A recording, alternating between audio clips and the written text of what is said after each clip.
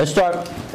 We'll do one with pad, one without pad, so we can explain the proprioceptive system. And we'll do one on the pad with eyes open and one on the pad with eyes closed, so we can show you the vestibular or the visual system. You adapted on the plate, you fatigued on the pad. So let's see how you do with eyes closed here in a minute. Okay.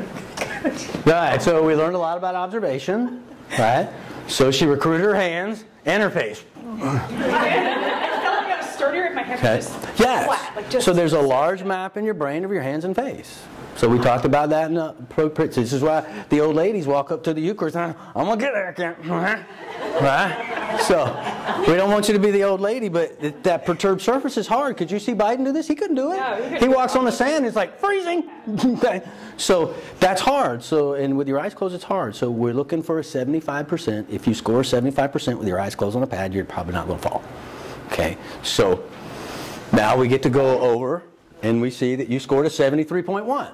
I didn't fall. But you didn't fall, but you didn't score 75, so your chances of falling are still there. Okay. So, I mean, it's 73%. That's pretty close to 75. Okay, but I'd rather, if you were my wife or my daughter, I'd want you to be over 85%. Now, were you adapting or fatiguing? You were fatiguing 10%. You were adapting 0%. Wow. Okay, so